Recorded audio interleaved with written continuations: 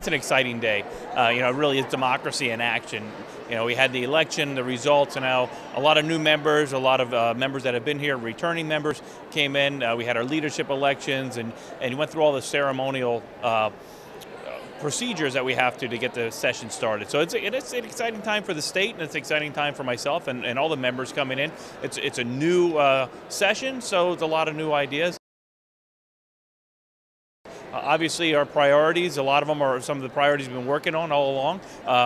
Creating a better economic climate for job creators here in the Commonwealth. Also, looking at property taxes and addressing the issues that are really confronting the people back in the 122nd District. In dealing with how we fund our schools and getting rid of property taxes on homeowners or for everybody. So that's going to be definitely a focus.